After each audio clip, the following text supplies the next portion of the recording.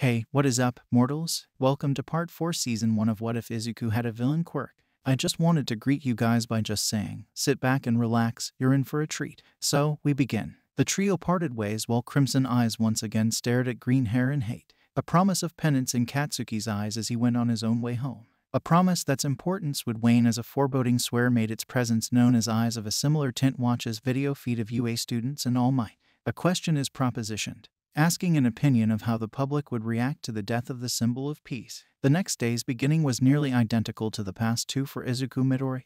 The same process of getting up, dressed, and off to school. The only difference was the boy was preemptively preparing his mind for whatever chaos would occur during the hero course. He arrives at the grandiose academy only to meet a sea of reporters and interviewers who pounced on him without hesitation. He was bombarded with question after question until an arm yanked him out of reach, the familiar voice of Midnight echoing out. "Oi, leave my student alone, you animals. Find someone else to harass." She led him into the facility before they got roped into any more media exposure and sighed in relief. "I saw you coming in and ran in front of Shota to get to you. I remembered how when you're anxious you tend to leak your fear toxin." A grateful smile flashes across the juniper-haired boy's face as he thanks her. Nimari just laughs and shoos the boy towards the school so he wouldn't be late so Nezu wouldn't get onto her. The sound of the defenses of UA triggering caused a cackle to echo out of the woman as she imagined the faces of the reporters. "People should just learn to keep their noses out of things that don't concern them," Midnight muttered as she rolled her eyes, hating how they were basically harassing the staff and students of UA.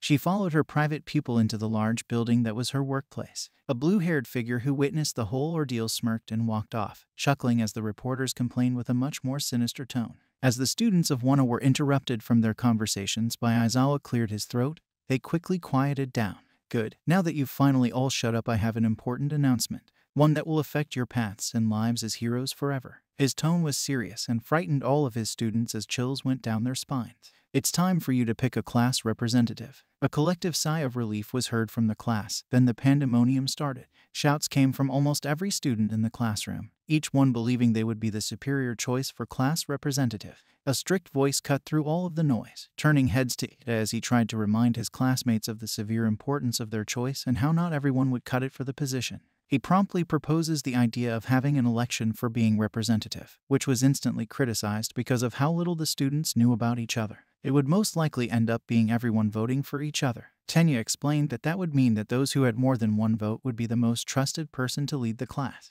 The class reluctantly agreed and a vote was taken. Ida shaking with a myriad of emotion as he realized he had no votes. Sato spoke up, reminding him of what the class had told him earlier with clear proof in front of them showing they were right.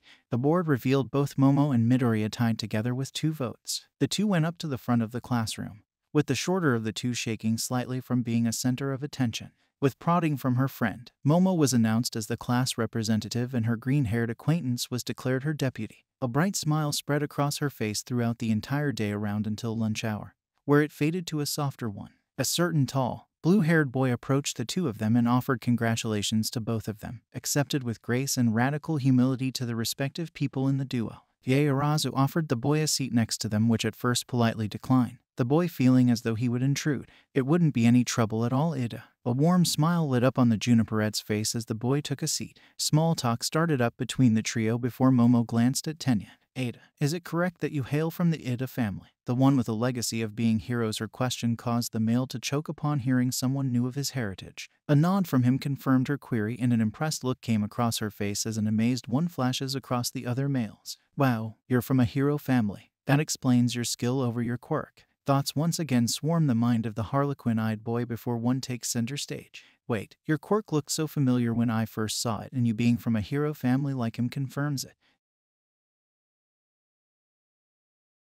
A sweat drop ran down the side of his face at how quickly he was being read by the duo he sat with. He clears his throat and nods his head once more to confirm the theory. "Indeed, I am part of the Ida family of heroes, and my brother is the hero Ingenium." He stands up with a determined gleam in his eyes and a bright smile on his lips. "I plan on being just like my elder brother and making my family proud." Soft applause at his resolve came from his 2 classmates as he took a seat. The applause were suddenly drowned out by an ear-splitting alarm as a robotic voice announced a level 3 security breach of UA. A mass panic spread throughout the entire school as the triad of students were swept into a wave. Yaorazu and Midoriya attempted to get free of the cramped hallway only to disappear in the sea of adolescence they were trapped in. The blue-haired pupil searched for them only to be shoved against a window, eyes searching around still until they spy something outside a window, reporters. It quickly dawned on him that the reason the alarm went off was simply because the reporters found a way in. He glanced around and saw Kaminari and Kirishima attempt to calm the tsunami of teens, only to be swept up as well. He desperately searches for some way to let the population of students know what was actually happening when he caught sight of Uraraka, struggling to get free of her ensnarement between students.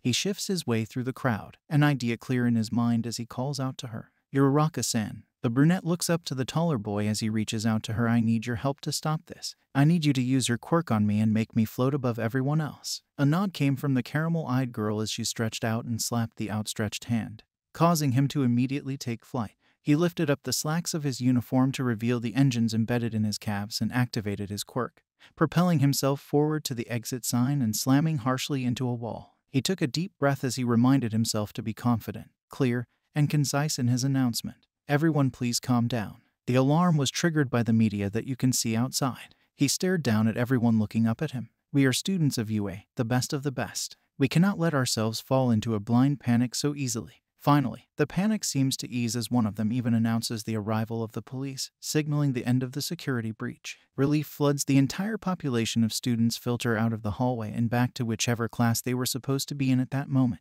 In Class 1A, Momo stood before them all with her forest-haired friend by her side as she announced that they would begin deciding on positions for other class officers, but that her deputy had an announcement, allowing him to step forward. I would like to step down and allow Tenya to take over my spot. His voice was shaky as he spoke. He was able to get the attention of the entire school and set them straight. Such an achievement makes it obvious he should lead our class. The class chimed in with affirmations, causing Ada to hop up and happily accept the opportunity. Meanwhile, at the gates to UA, Midnight and two other staff members stared at the damaged security wall that the media got through. A voice comes from a figure covered in what appeared to be white, analyzing the situation. This had to be the work of a villain, but the motive is a mystery. Was this a show of power, or a declaration of war? Silence reigns over the trio as a sense foreboding fills the air. The next morning was a busy day for pro-heroes Kamui Woods, Mount Lady, and a less-known hero. They were fighting a large, well-built villain who was currently holding several people hostage, threatening to kill them. A familiar voice cuts through the standoff as a figure in a yellow suit knocks the villain and saves the civilians before quickly making his way to another rescue, fretting internally about being late to his job at UA Academy. All Might's mind was scattered as thoughts of his successor filled his mind, absent-mindedly rescuing those in danger before heading off to yet another rescue mission. Elsewhere, Aizawa was announcing to the class that their training that day would be different, with 3 instructors monitoring their class. A certain shy Greenette wondered quietly if the increase had anything to do with the break-in that had recently occurred. Zero, a lanky, black-haired male, speaks up to ask what exactly the training would be. We will be doing rescue training. For example, shipwrecks and the like. He holds out a card with bold, blue letters saying rescue. A buzz of excitement fills the class at the prospect of proving their abilities in an environment like that. Their teacher announces that they would be doing the training at an off-campus site and that they would be riding a bus there. He adds that they can wear whatever they wished, but to keep in mind that they weren't used to them yet and it might impede their abilities. Izuku stood with the rest of his class as his raven-haired friend questioned why he only had part of his costume on, pointing to the goggles and devices that attached to his wrists with tubes leading to tanks. He laughed nervously and reminded her of how badly his costume was wrecked and joked of how at least he was lucky enough for the special tech in his costume to survive. A sudden whistle called their attention to an armored student, clearly their blue-haired classmate, who asked them to board the bus in a very specific way. That method was eventually scrapped as the bus was revealed to have an openly modeled format. The emitter Quirk owner sat in the open area with several other students, with Asui on his left and Sato on his right. The green-themed girl turned to her right as conversation started and asked about the juniper-haired boy's quirk, only having known about him emitting some sort of gas. Other students chime in as well, Kirishima saying that the effect of the gas must be super manly. I wouldn't call it that really. My quirk is hallucinogen and it can be pretty dangerous. He was prompted to continue by nearly every student on the bus. Even a certain heterochromatic teen listened, and if my toxin is inhaled or absorbed into the bloodstream, the person will be forced to live through hallucinations of their worst fear.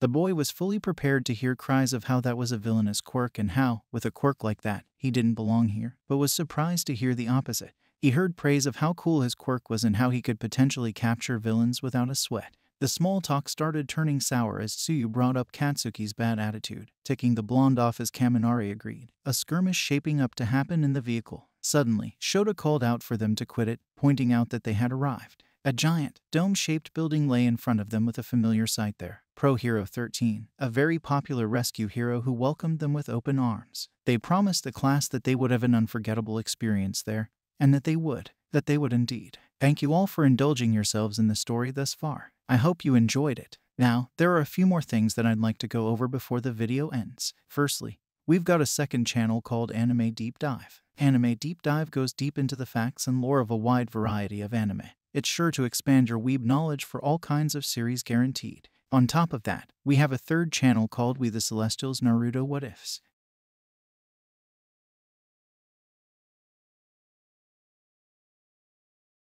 Go check it out if you're in the mood for some jutsu action. Secondly, on behalf of We The Celestials, I'd like to thank everyone involved in the production of today's awesome content.